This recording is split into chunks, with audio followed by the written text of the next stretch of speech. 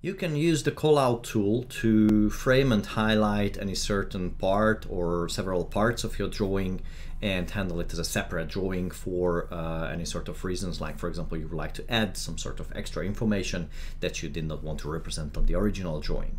Now I will use this nearly finished 2D section here, and I would like to highlight this specific area, and for that I will use the documentation callout, and first I just make sure that I have the proper settings.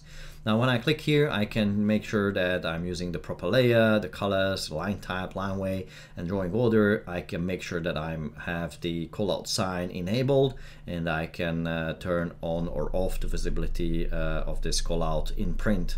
Now I will just go with the default, so I hit OK, and then I have two options to create the callout shape. One is the polygonal and the other one is the rectangular. I'm going with the first one, and I will just highlight or frame this area with the rectangle like this, and then I place the symbol here.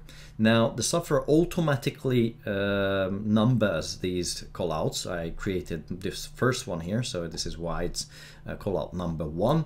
And as you can clearly see, this is the area that I have highlighted, I framed with this callout. And then at the moment when I created it, there was a new drawing created with the name of my original drawing. This was called 2D section, and I have a list of callouts with one single callout here, which is created from the section. So if I click here, I can see that there is this callout with the proper numbering.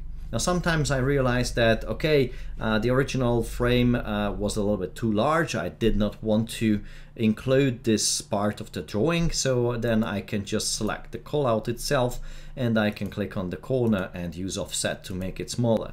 Now this just did not shrink the content that is visible here in the separate callout drawing, but if I go back to the 2D section drawing, I can see that the original callout, which generates this content, is also automatically shrinked as I expected. Now another example that I wanted to show you is that if you go back to the callout itself, the separate callout, just as I mentioned, you can add extra details, like for example a text that represents the slope of this cantilever here, for example. I'm just placing it here. And as I'm doing this on the separate copy, the separate callout itself, this is something that belongs only to the callout and it won't be represented on the original drawing. So let's see how that goes. I'm also adding a dimension, like a length dimension, a aligned length dimension of this cantilever. I'm adding it here, and then now I have this content, but only on this callout and not on the original drawing. Now, on the other hand, if the original drawing changes, like for example, let me just do a very simple change here. I'm just simply changing the color of this hatching that I have here. Let me just change this to something dark bluish like this, and I hit OK. I can go back to the callout, and I'm doing that now, and I can click on refresh callout or update callout in the local menu, or I can also go to the documentation callout and use the update callout command. Whichever I'm using, the software will again look at the original content and update whatever have changed.